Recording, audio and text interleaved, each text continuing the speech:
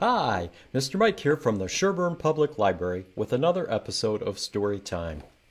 We're going to start out with our poem, I Can Read. I can read on a boat. I can read with a goat. I can read on a train. I can read in the rain. I can read with a fox. I can read in a box. I can read with a mouse. I can read in a house. I can read here or there. I can read anywhere. Excellent. Today we're going to do our song again. Dr. Seuss is on the loose. So when you see this picture, cats and hats. And in this picture, eggs and ham. Here we go. Dr. Seuss is on the loose, and this is how we know. Cats, hats, eggs and ham. Cats, hats, eggs and ham. Cats, hats, eggs and ham. We love his fun book so. Try it with me. Here we go. Dr. Seuss is on the loose, and this is how we know. Cats, hats, eggs and ham. Cats, hats, eggs and ham. Cats, hats, eggs and ham. We love his fun book so. Great job. Now, let's count our books. Ready? 1, 2, 3, 4, 5, 6, 7, 8, 9, 10. 10 little books to read. Let's sing about them now. Here we go. 1 little, 2 little, 3 little books. 4 little, 5 little, 6 little books. 7 little, 8 little, 9 little books. 10 little books to read. Great job. Now, speaking of books, our book today is Lady Pancake and Sir French Toast by Josh Funk, illustrated by Brendan Kearney. And this is one of our books for our Read Across America Challenge. It's going to take us into the Northeast. And Josh Funk, the author, is from New England, Massachusetts in particular, but he's lived all over the New England area, and he calls New England his home. So we're gonna read about Lady Pancake and Sir French Toast.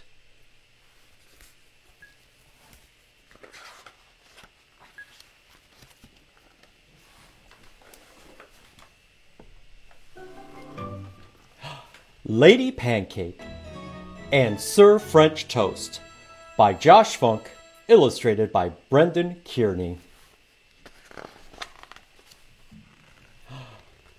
Deep in the fridge and behind the green peas, way past the tofu and left of the cheese, up in the corner and back by a roast, sat Lady Pancake beside Sir French Toast. The leftover friends were as close as could be until they heard news from their neighbor, Miss Brie. The syrup is almost completely all gone. A single drop's left. Just a drop, she went on. Only enough for a single breakfast. The last drop is mine, Lady Pancake conversed. But French Toast replied, not if I get there first. Like that, he was off, and the race had begun, with Pancake behind, breaking into a run. Challenge accepted, my crusty companion.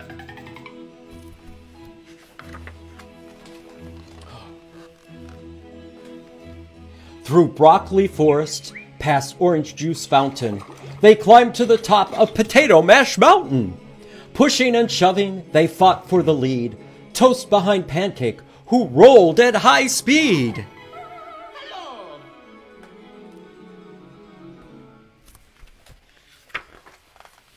She screeched to a stop at the edge of the shelf, clutching a grapevine to steady herself. Dad! Toast didn't notice and couldn't quite stop, plummeting down into jam with a plop!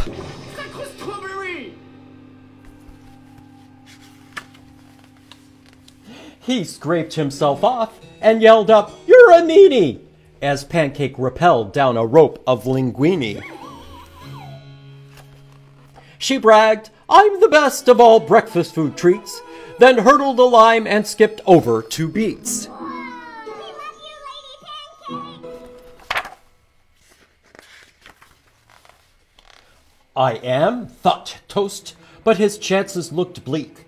So Toast took a shortcut down Sauerkraut Peak.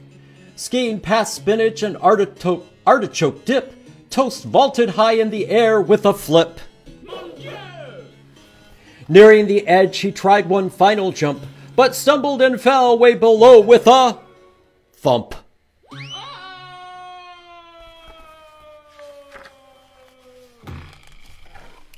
Pancake made use of her seafaring skills and sailed across oceans of soup, causing spills. On my side! But Chilly Lagoon slathered Pancake in muck, and then at a fork in the road she got stuck. Rockets on two!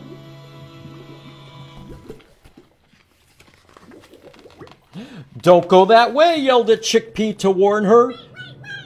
But Pancake sped on and got trapped in a corner. Caught behind dressings, one Russian, one ranch, she squeezed out and started a bean avalanche.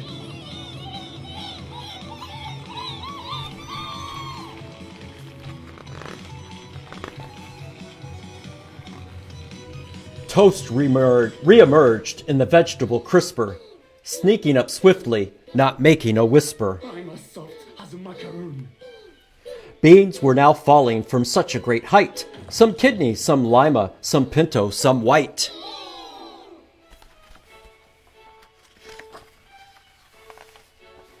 Searching for safety from rainy lagoons, Toast turned to hide but was blasted by fumes of Brussels sprouts left from an old party platter. My brioche. So he quickly climbed up a celery ladder.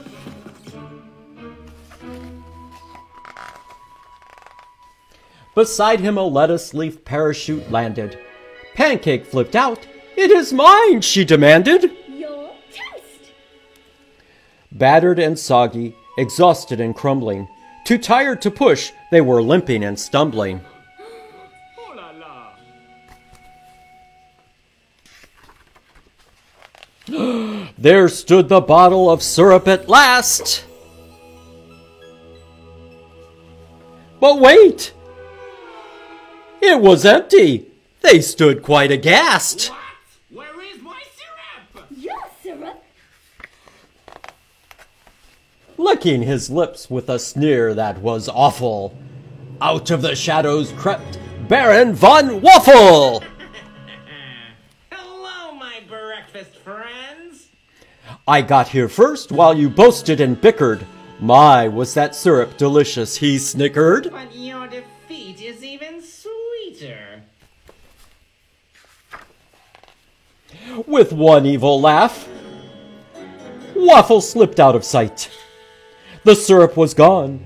No more reason to fight. Now I'm off to my brunch date. Trudging back home beneath layers of grime, Toast said, "Perhaps we should not fight next time." We rise better together. And sharing the spoils is far better than seeing that waffle win. Agreed, replied Pancake. As friends we should share. Hey, look, we can split up that butter right there. We can spread it between us. You sure can. I'm the butter, and I say go for it.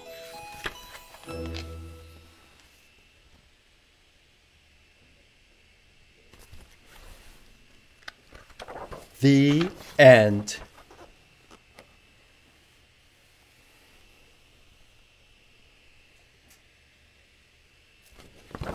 And that is our story of Lady Pancake and Sir French Toast. Bonjour. Okay. Now, speaking of pancakes, notice, what letter does pancake begin with? The letter P. Here's a capital P and a lowercase p.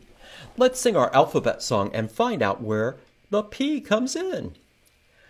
A, B, C, D, E, F, G, H, I, J, K, L, M, N, O, P, Q, R, S, T, U, V, W, X, Y, and Z.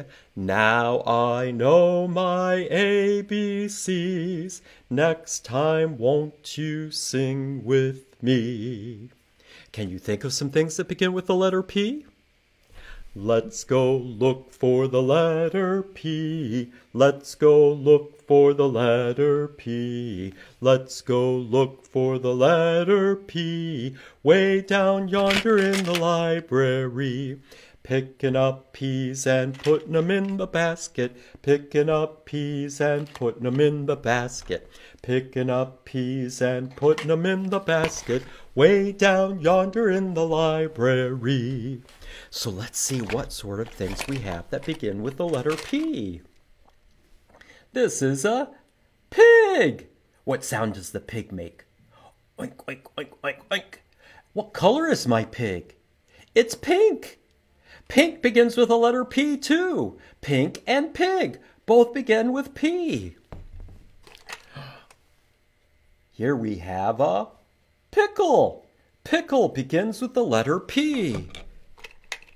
And then a lot of us like to eat pizza. Pizza begins with the letter P. And you know what? There's pepperoni on that pizza. Those red circles. Pepperoni has lots of P's in it. Oh, here we're going to cook in a pan. Got a little itty bitty pan. And next, let's see. We have a very tiny pumpkin. Pumpkin has a P in it. Begins with a P. Pumpkin begins with a P. Oh, and then we have paint. Paint begins with a P. And then to paint, we need a paintbrush. Both begin with the letter P. And finally, we have our capital P and our lowercase p. All things that begin with the letter P. Oh, and we have some books that also have the letter P on them. This is a new one called Owl and Penguin. Penguin begins with the letter P. Oh, here we go. Pirates don't dance. Pirates begins with the letter P. Sea lions in the parking lot. Parking begins with the letter P. The king of poop. Poop has a P at the beginning and also one at the end. A good place. Place begins with the letter P. Place. Here we have my Patty's Sorries. Patty's begins with a P. And finally we have Punky Aloha. There's a fancy P at the beginning of Punky. So those are all books you can come check out at the Sherburne Public Library. Okay, we're at the end of story time, so it's time to sing our teddy bear song. But today, instead of singing teddy bear, I'd like to sing Dr. Seuss. Here we go. Dr. Seuss, turn around. Dr. Seuss, touch the ground. Dr. Seuss, show your shoe. Dr. Seuss, that will do. Dr. Seuss, reach up high. Dr. Seuss, touch the sky. Dr. Seuss, don't you sigh. Dr. Seuss, wave goodbye. That's it for today. Have a great day and keep on reading.